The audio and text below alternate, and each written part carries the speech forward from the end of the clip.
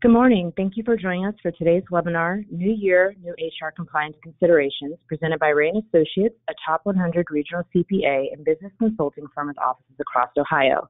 My name is Imani Fields, and I'll be moderating today's presentation. Before we get started, there are a few housekeeping items to cover.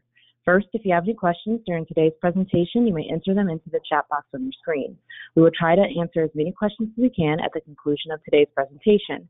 However, to be respectful of your time, we know that we will not be able to get to them all. Therefore, following today's webinar, we will review all questions and send out the answers via email as soon as we can. When you receive this email, you'll also receive the recording of today's presentation, as well as a link to participate in a very short evaluation. Please take a few moments to share your thoughts about the presentation as a whole, the information provided, and our presenter. Your feedback is important as we determine future webinar topics. Also, if you'd like a copy of today's slides, you'll find that they're available in the handout section of the webinar dashboard on your computer screen. Today's webinar will be given by Renee West.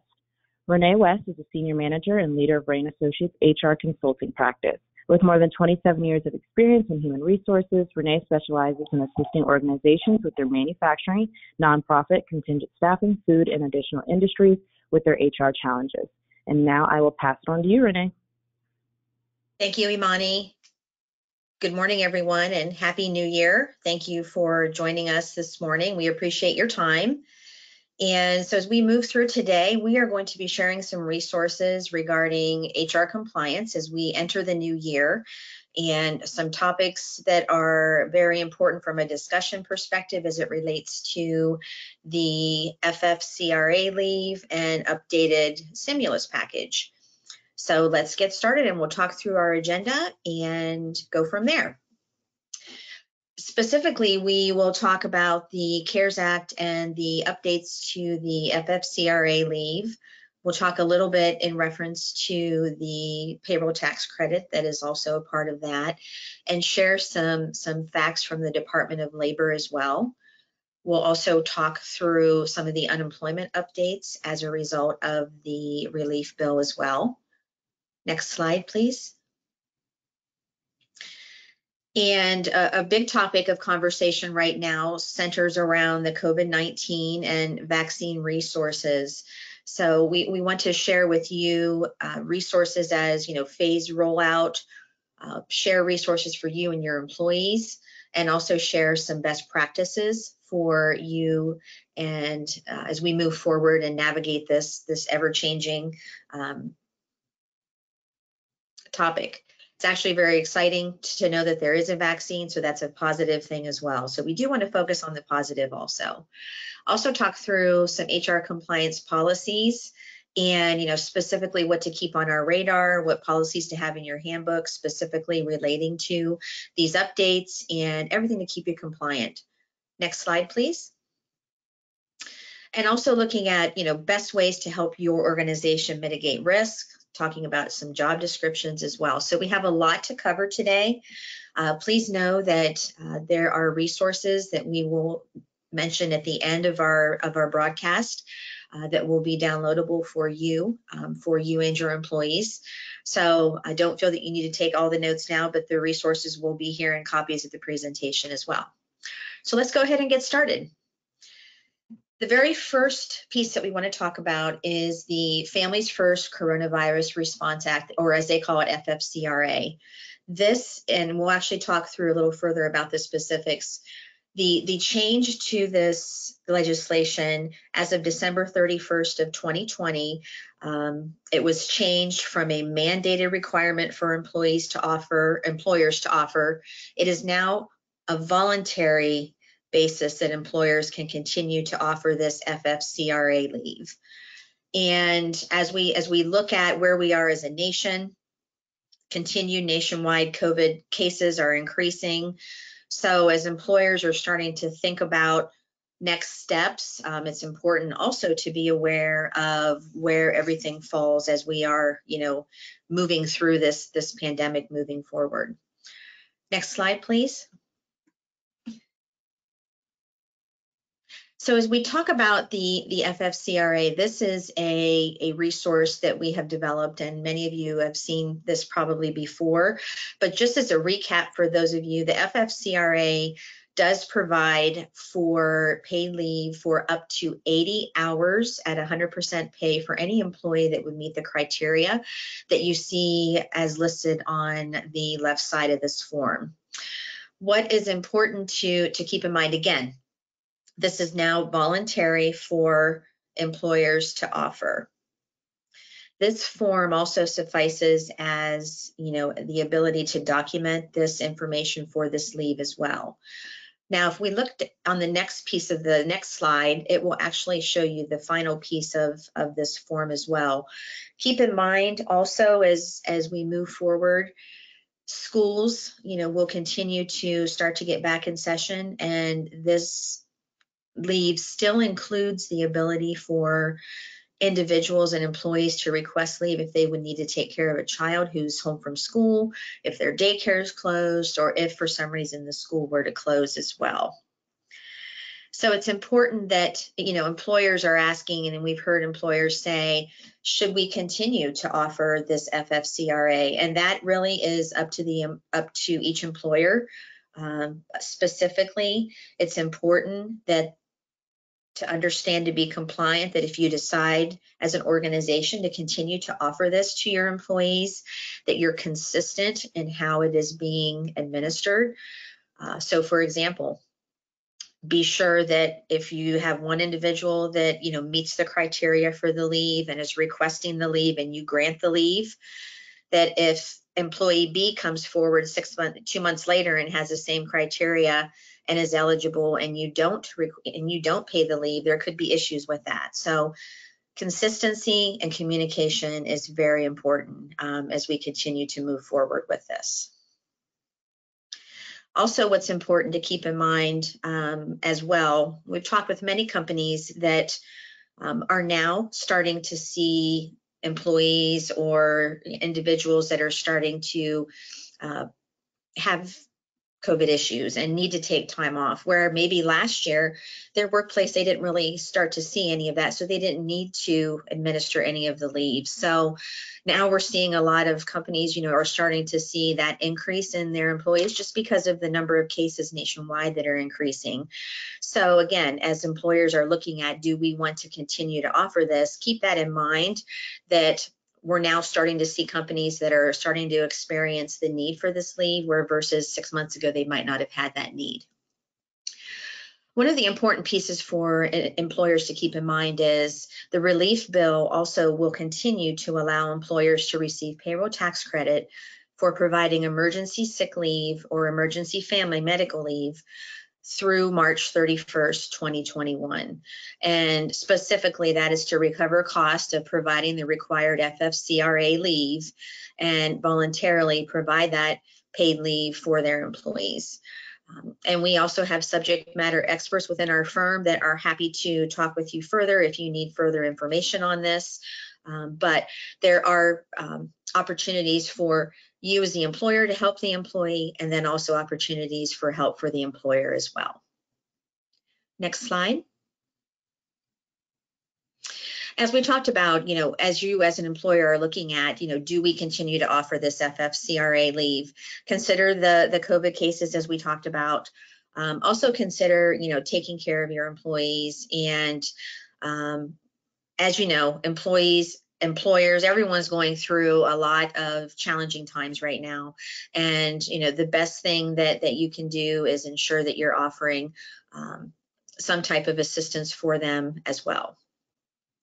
And as we're talking about the FFCRA, it's also important to talk about the documentation that's required for these type of leaves. Next slide, please. And as we talked before, the form that we referenced earlier is just a sample form that we've put together to ensure that employers are documenting the leave when it is requested. What's important to keep in mind is employers are required to document and keep the leave request, even if they've been denied or approved for 4 years from the date of the leave request. And that can just be a simple form such as what we've utilized, where you can have the employee sign, you indicate how much time they have. This, of course, would be in conjunction with the payroll records that you would have with specific wages coded to COVID-19 pay, for example, that would also suffice as documentation purposes.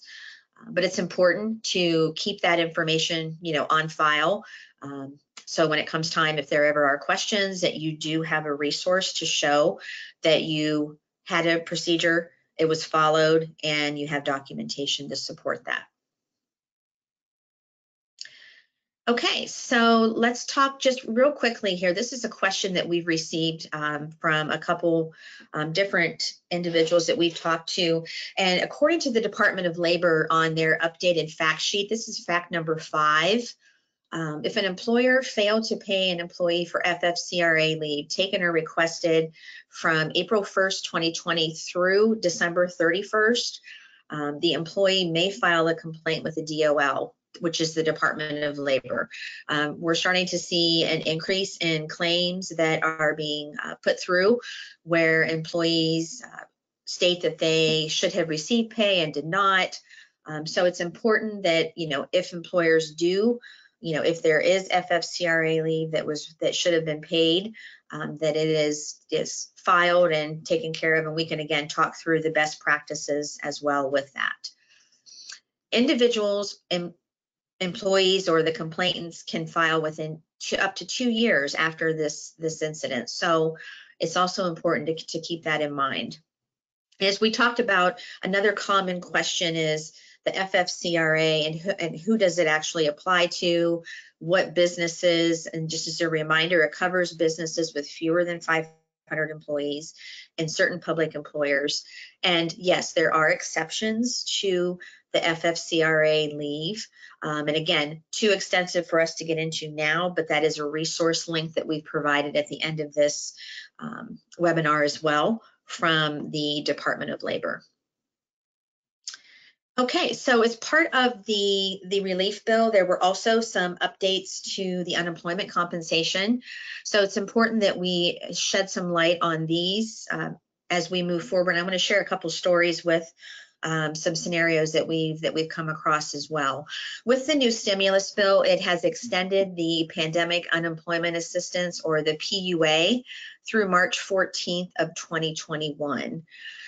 And basically, it also, the federal pandemic unemployment compensation supplement that was previously $600 per week on top of an individual's state unemployment benefits has now been decreased to $300 per week. That's starting December 26th through March 14th. There's additional unemployment information as well, but it's important that we just wanted to let you know that this is still moving forward. Hopefully organizations, are starting to call workers back, but in the event that there, continue to be needed layoffs, this pandemic unemployment assistance will also be a part of the process. Next slide, please. So as we've gone through since March of last year, we've seen a lot. We have seen, a lot of legislation that was pushed through very quickly to help the American people and businesses. And part of that, as we talked about, has been the pandemic unemployment assistance. And a lot of the feedback from employers throughout the United States focused around, for example, we have workers that were trying to call back to work, and they're refusing to come back to work because they were receiving $600 a week on top of their supplemented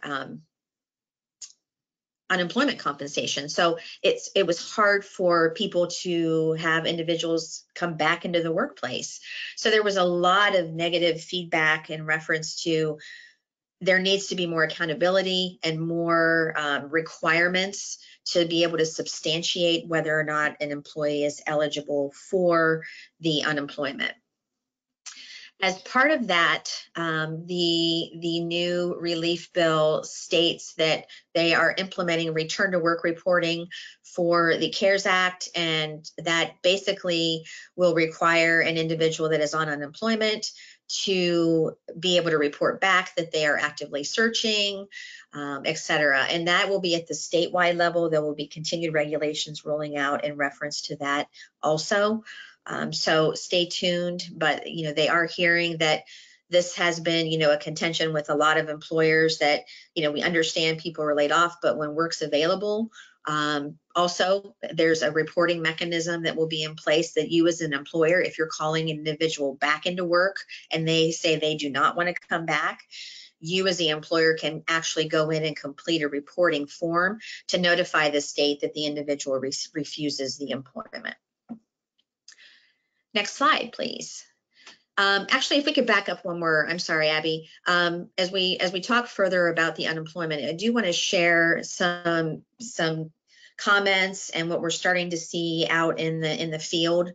A number of employers you might run across starting to receive separation of employee information forms from the unemployment office.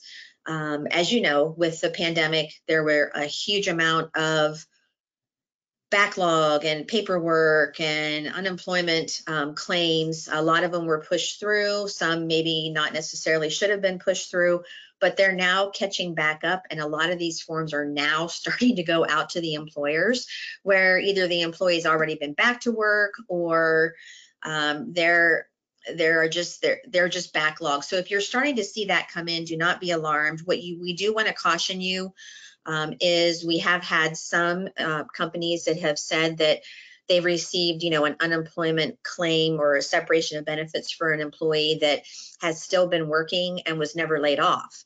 So in talking with that worker, they determined that, he or she did not go on and apply for unemployment. So there's some fraudulent issues there. Please keep in mind that the unemployment office does have a specific unemployment fraud division that employers can reach out to and also have that employee reach out to because evidently there could have been a violation of their Social Security number or something that would have caused that fraudulent claim. So keep that in mind too as something that we're starting to see. Unfortunately, that has taken place. So be aware, as an employer, if you're starting to receive those statements back from the unemployment office, that you look at that and be sure that they're accurate as well. Okay, next slide. So let's move into a very important topic right now, and that is the COVID-19 vaccine. And as we move forward, vaccines are being distributed and at a statewide level, at a national level, and there are different rollouts and phases of the COVID vaccine. This is good news, so we'd like to talk a little bit about, and we can move to the next slide. This is just an example, and we've shared some PDF resources again at the back of this presentation for you, for your employees as well. But right now, we as a state, as with other states, are in a phased-in approach of the vaccine. So basically, focusing on those based on the governor's address yesterday. The state obviously is focusing on critical groups such as healthcare workers, long-term nursing care facilities, and those individuals at high risk. So it's important for employers to have resources and know, because your employees are going to be asking questions, and that's what we want to help you with. We want to help provide some resources for you as we move forward. So next slide. So actually, we'll skip over this slide, and I think if we go to the next one, there we go. So question of the day, and we've received this from a lot of different places. And also keep in mind, we are providing guidance based on our information from our sources. We are not lawyers, so as you move forward and move through and look to possibly implement COVID vaccine procedures, please do be sure that you reach out to your legal resource. But a short answer is yes, you as an employer can legally mandate vaccines for employees if you choose. A few exceptions exist, and we'll talk a little bit about that. And again, ensure consistency in administration of that. What we're hearing from out in the field is, majority of employers are not requiring mandating vaccines. However, they are sharing resources with their employees about the importance of the vaccine and, supporting it that way as well. And of course, that varies by industry. Obviously, hospitals are different, but that's what we're hearing and kind of seeing as a trend at this point. So next slide, let's talk a little bit about if you as an employer decide that you want to implement and regulate a COVID vaccine program. Keep in mind the exceptions that we mentioned would be if you have an employee that would say, if it's a violation of anything under Title VII. Title VII applies to any employer with 15 or more employees. And it basically, we're starting to hear individuals that will refuse to take the vaccine because of religious beliefs. So that is an exception that would fall under Title VII as an example. Next slide. As we talk about any type of, COVID vaccine or vaccines, the Americans with Disabilities Act is also an exception if you have an employee that says, I do not want the vaccine because of the ADA. The Americans with Disabilities Act as employers, it's for 25 or more employees in a business, and this would be for reasonable accommodations for employees due to medical reasons that fall as criteria underneath the major illnesses on the ADA. And we're just talking about this again, just to keep in mind that if you do have a program, these could be some exceptions for workers that fall under these cases, and we need to be sure that you have compliance with those. Next slide. Reasonable accommodation, you possibly have heard, if an individual says, I don't want to do something, I don't want to have the vaccine because of A, it's a reasonable accommodation is something that is asked or an adjustment to the work environment to allow the employee to comply with his or her either religious beliefs or qualified medical conditions under the ADA. That's a lot of terms and a lot of jargon. So let's move to the next slide and talk about really what that is. As an employer, should you have an example or should you decide to move forward with this type of required vaccine, an employee can come to a supervisor and manager and all they need to say are two things. I need an accommodation because I don't want to have the vaccine, and here's the reason why. You as the employer want to ensure, are your managers and supervisors trained on the response to the employee? What should they say? What should they do? Any type of request such as this automatically falls under what would be a discovery discussion, which should be handled by the Human Resource Department or designated individuals. So again, just very important to keep this in mind, that your frontline individuals and managers need to know the specifics. Next slide. And this again is just a quick review of, an undue burden would be if as an employer, you could not make a reasonable accommodation because it would be an undue hardship or burden to your business. And that basically states that it would be a financial cost to the company for you to make that accommodation. And again, this is just more of an update as to what that would be. The biggest piece, as we start to lead and move into more compliance discussions, is not only with COVID vaccine, but with any type of reasonable accommodation that someone might ask. Your organization's ADA policies in your handbooks are essential for that interactive process and can also help mitigate risk as well. Next slide. A couple of things to keep in mind as well too for those organizations. Any unionized employer should, of course, address your collective bargaining agreements before any vaccination policies would be completed. As we mentioned before, discuss with your legal resource before implementing any type of policy.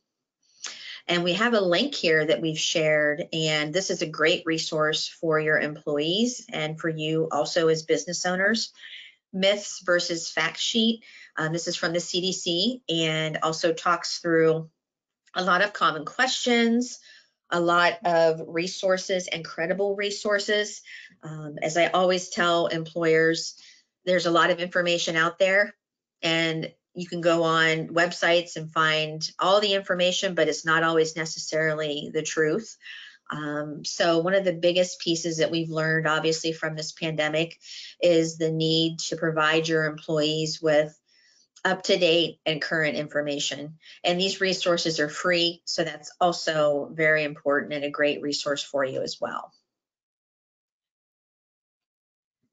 As we talk through and look at, the last year and look at what has happened, and as we move forward into this new year, there's a lot of, obviously, more heightened awareness on compliance. And as employers, we've had a lot of discussions with companies that have said, I've put my handbook on the back burner for the last, couple years. I really, what should I focus on? What should be areas that I need to look at first? And part of that, and some of these might not apply to all businesses, such as the remote work policy, but that's one of them, to keep in mind that some companies have, moved to more remote work, and, as that opportunity would continue, what do those type of policies look like, and how to best navigate that new employment landscape. The leave mandates is pretty extensive. So the leave mandates would cover what are your sick time policies, what are your time off policies. With the current pandemic and the FFCRA and some of the other temporary policies, you can definitely make a reference in your handbook to a supplemental policy for these. That way it's mentioned and your resources are separate from the handbook. But it's important that you do keep that information in there, at least a reference, but you don't want to have to, whenever the FFCRA would end, have to redo your handbook again. So that's why we recommend definitely having those policies separate. We do expect there will be updates to the workplace posters as well, that will talk specifically about the FFCRA and more workplace safety. So stay tuned, and we'll be sharing links for those as those start to come through as we move forward. And actually, if you could back up one more slide there, Abby, please. As we talk through workplace safety, that's a very broad piece of what you as organizations provide, looking at your policies as it relates to safety in the workplace with COVID specifically, continuing to ensure that you're providing that safe workforce for your employees. We've also provided a link at the end of this webinar for the OSHA resources for continued support in the event that there's questions surrounding your workplace. We have heard there has been an increase in workplace audits of late, focusing not necessarily on possibly COVID as maybe one reason, but once they're in there and looking, there are other things they can also see. So also be aware that that's increasing, and we expect the audits will increase throughout the rest of this year for a number of different types of things. Workplace safety is one of the biggest policy areas that you can support your organization and mitigate risk. Again, use the resources, and we're happy to help out for that as well. Another big piece of policy updates and what to look at as we're moving into this new year. This is not new, but the anti-discrimination policies, looking at being sure that your practices are consistent and regulated, and you have a process in place for how you recruit, how you hire, how you terminate, how you reduce staffing, how you train, how you discipline. Title VII is a broad policy that provides a lot of protection for discrimination. And again, this is an area that we have seen from a national perspective in talking with the Civil Rights Commission as well, that continues to increase in the amount of cases and types of cases that they're starting to see. So again, it's important that having a policy is one thing, but ensuring that you're practicing the policies that you have in place, that you are conducting reviews or audits of your procedures and documenting that also helps to mitigate risk to your organization. For example, looking at your hiring process, having a checklist or having an outside individual come in, and such as, Ray, we also talk through and work through HR compliance audits with our clients of here's what you should have on your application. Here's what you should do when you're posting jobs. Here's what you should do from an EEOC perspective, really ensuring that you are doing the best to be sure your organization is compliant. And there's a lot to know, and we don't expect you to know everything. And that's where the resources come into play. But, we do expect to see additional support and some training coming out in reference to anti-discrimination policies in the workplace as well. Next slide. Actually, let's back up one more. I do want to talk a little bit further about what are we hearing from 2021, new administration coming in with President Biden here in January, and what are some things to keep on your radar as an employer as it relates to HR and compliance. Some of those include, looking at there could be potential to update the federal minimum wage. There could be updates to the Department of Labor and the type of overtime calculation and how the classifications of individuals, that's very important. Also looking at, there could be some changes in the recruitment process, and a lot of companies might utilize non-compete agreements or different types of things such as that. We're hearing there could be some changes with that as well. So there are a lot of upcoming regulatory changes too, and we again will share resources with you and be sure that as organizations we are sharing the most up-to-date information as we go forward. Next slide. So we want to talk through right now the resource pages that we have here specifically for you.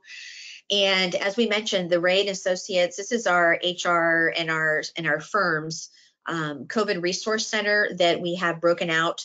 There are a lot of different sections and subject matter experts that you can access information on this site. So please be sure you check that out. The EEOC will actually be the resource for you for employment questions and resources as well as it relates to Title VII. We've also shared here the Ohio Department of Health, and this is specific, very helpful for coronavirus questions, and there's a free 1-800 hotline number as well. We've talked with them numerous times, and they also will refer you back to your local health department as well. But there are a lot of free PDF resources and posters and different things on this site, in addition to the CDC site that we have listed below, and a lot of ever-changing information. So these are also, these links are also on our COVID-19 resource page as well. SHRM, the Society for Human Resource Management, is also a link there that is a good resource as well. OSHA, again, we've talked about that, and there's even some templates there for potential checklist for audits that you could utilize. The unemployment is the next one, and this one has, again, all the different types of the call center numbers, all the different levels of the types of unemployment insurance. There's an employer page for you as an employer. You can go into your unemployment account and look and see what actually has been charged or what employees are falling under your unemployment claims. Again, that's a great resource for you as the employer to be sure that you don't have any fraudulent claims that are on there. Also, there's chat lines there as well and resources. We are hearing that the average wait time for calls relating to unemployment questions are like a half hour now, where back in March and April, they were days. So again, there are resources there to help navigate as we move through. And also the Department of Labor is another resource for you that will talk through overtime requirements, posters, and a lot of different resources for you. We expect that there are a lot of questions, so we wanted to save a good bit of time to kind of talk through some of those. Again, this is a lot of information. We expect that we'll continue to share updates as we move forward, but we'd like to see if there's any questions we can answer specifically now. Okay, thanks, Renee. The first question that we have here is, does the FFCRA reset as of January 1st, 2021? In other words, are employees who claim wages through this program in 2020 eligible again in 2021? That's a great question. Thank you. And no, it is not reset. So an individual is eligible for up to a maximum of 80 hours, as it shows on that spreadsheet, for those specific criteria listed at the top. So it's not a start, stop, or so once it's done, it's done. Great. The next question we have here is, should a business choose to not have an official announcement/policy to extend FFCRA leave on the books, are we able to elect to provide it to individuals when and if someone may need it?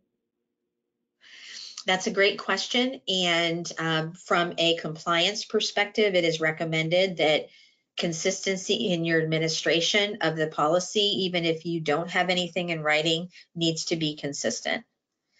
Doing it on a case-by-case basis would really open your organization up for risk. So this is a two-part question. So the second part is do we have to have a formal process/policy, or it can only be offered when somebody needs it? And you kind of answered that part, but do they need a formal process/policy? Yeah, there is, and there are templates available, and we're happy to talk through and share those with you. So yes, there are policies that are out there that specifically say here's the requirements of the FFCRA, and there's also posters that are available too. Whatever organizations might have had in place in reference to FFCRA prior to December 31st and it changing to voluntary can still be utilized. The law itself and the benefit has not changed. It's just the voluntary basis of employers offering it is the biggest change. So the next question we have here is, for FFCRA pay, how do we calculate the rate of pay for employees who make tipped minimum wage, and their tips/hour vary every week?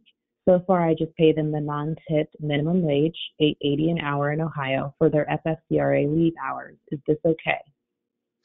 That's a great question. And if I could circle back around and talk to that individual, via email, we can follow up on that. Yes, there's a way to ensure that you're looking at that average wage. And I'm happy to talk about that further. Sounds great. I will send you that information after. The next question we have is there a charge to the employee to get the vaccine? And that would be, so depending on an organization and your health benefit plan, there should be no cost, but again, it depends on what your plan is and how that rolls out. Most of the insurance plans are predicted to cover that as wellness, or so it's important to reach out to your insurance broker on that. The next question we have here is, someone told me an additional 10 days were granted to employees after December 31st, 2020. Is this true? Only employees who did not use all 10 days yet can use it before March 31st, 2021. I'm not sure on the question if they're saying 10 days. It's the 80 hours then there's a separate emergency leave. So again, we can circle back around on that. I think that's probably related to the earlier question of, does it carry over? So yes, I'll definitely send you that question after. Sounds like they're asking if their hours carry over. Yeah.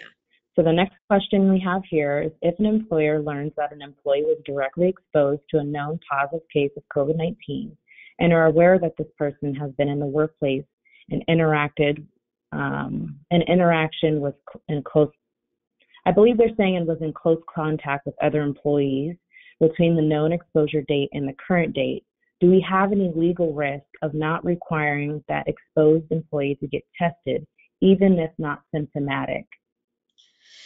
That's a great question. And, as an employer, it's best to, yes, I mean, if you know that there's an exposure potential, reaching out to that individual and requesting that they take a test and provide it can be an option. But I would talk with your legal resource on that too, because there's a couple of varying scenarios as well. So the next question we have here is, if you decide to extend the FFCRA for your employees, do you have to offer both paid sick leave and paid family leave? Or can you provide only the paid sick leave section? If I could repeat that question. So my understanding is we're talking about the FFCRA leave as it relates to the top section of the criteria 1 through 6, and then the supplemental for taking care of the children, for school care, Correct. etc. So correct. No, you as the employer, should you decide to continue to offer the FFCRA leave, you would need to offer both. It is not one or the other. It's inclusive. So the next thing here, it says, I've received many unemployment claims for people that have never worked at my company. Do you think this is just a clerical error or a possible fraud? I don't know if you know the answer to that one. That's a great question, and it's a very common question. And I myself can't say what it could be either one of those. Definitely, as a resource, we would say, as we mentioned earlier, reach out to the unemployment office via the site that we have here listed, and there's a representative you can talk to that can also kind of shed some light and look and see specifically what has been charged. And again, we're seeing a lot of that. Could be clerical error, could be an issue of fraud as well. And specifically, as an individual, I know for myself, if I'm an employee and one of my unemployment claims came through to my employer, and they know that, and I know that I didn't file it, I would want to know that personally, just from a protection standpoint from my Social Security, and was there some fraud there. So it's an important thing to follow up on. Okay. So the next question we have here is, what do you see as some best practices in keeping employees up to date? Some are working from home and some are on the factory floor. And they said Renee is the best. Thank you. Great question. And, so you can never communicate too much. And it's important. There's different ways for your remote individuals. Is there a weekly, just quick email you can send out to everyone, of here's some updates and here's our current safety protocols. For your workforce that's on the floor, that's, on the production floor, is there, information you can, again, a lot of these resources are free from the CDC that you can print and hang them at the time clock. You can put things in, if people actually have paychecks, you can, put them in paycheck stuffers. You can send them out via email. One of the best practices that we also wanted to talk about was sharing and continuing to share the importance of best practices with social distancing, wearing your mask, keeping that still in the forefront of workplaces is very important. I've talked to a couple companies that, when they have their monthly safety meeting, that they talk about, here's a topic that we want to talk about from a safety perspective as it relates to COVID, and also as it relates to another topic. Same thing if you have a remote workforce and you're having your Skype meetings. again, pick a topic that, anytime you have your workers together for any type of function or any type of meeting, it's great to just say 5 minutes, here's a rundown of where we are and here's some upcoming things. Great. So the next question we have here is, we have employees that use FFCRA hours as they need, as we have not had any need to take off because of COVID. Do I need to have a form filled out for this? Okay, so that would be something I would need to talk with that individual about further, because if they qualify for the FFCRA leave, then they should be receiving their pay for that. So I guess I'm unsure as to the question. Okay, yeah, I'll send it to you Yeah, afterwards. I'll circle back around. Sure. The next question we have here is there a separate emergency leave that covers an employee who may have a need after the 80 hours of FFCRA leave are used, and the new leave is not childcare related?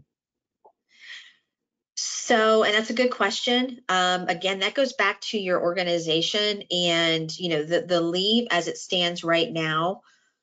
Say the leave is exhausted for what's allotted through the FFCRA, that would then tie in conjunction to your family medical leave within your organization. If your organization needs to be compliant, if you have that number of employees, whatever existing leave policies you have in place prior to using any of the FFCRA leave is still in play, but you would need to talk about what that correlation looks like between the two. Cool. And then we have one last question here, and then of course those other questions we will circle back on one-on-one, and then I'll give you some time to kind of give your final thoughts, Renee. But it says, if an employer chooses to continue FFCRA, does an employee's unused time out of the 80 hours extend into 2021? I believe that's very similar to the earlier question of, yes, if they have not used it at this point, the 80 hours are still going to be in effect through 2021. Now, we know that as of March 31st this year, currently as it stands, that's when the regulation could change. But right now, that's where it stands. Awesome. And that was the last question we have here. And I'll give you some time to kind of give your final thoughts.